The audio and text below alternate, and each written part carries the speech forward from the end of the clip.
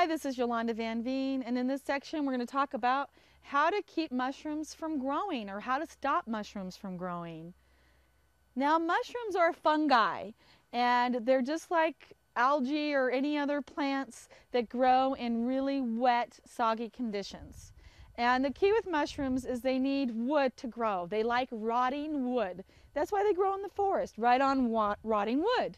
And when I set out these raised beds, we bought some compost that had some mushroom compost in it.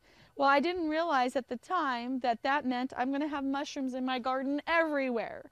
But I've come to the conclusion that they're not really doing anybody any harm, so I'm not too worried about them.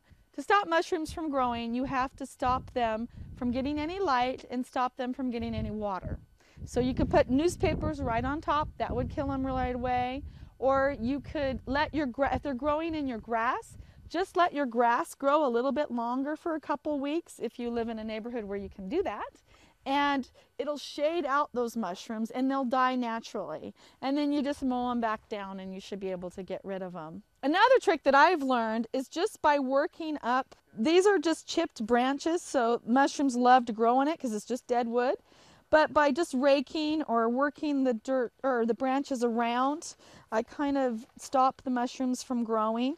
And I can just take a rake through here once a week or so and stop them as well. And another trick that I have found is if you do have an area where there's lots of mushrooms, if you get any kind of a natural bathroom cleaner or shower cleaner that has lemon juice or any type of, this has hydrocyanic acid and glycolic acid and polyglucoside.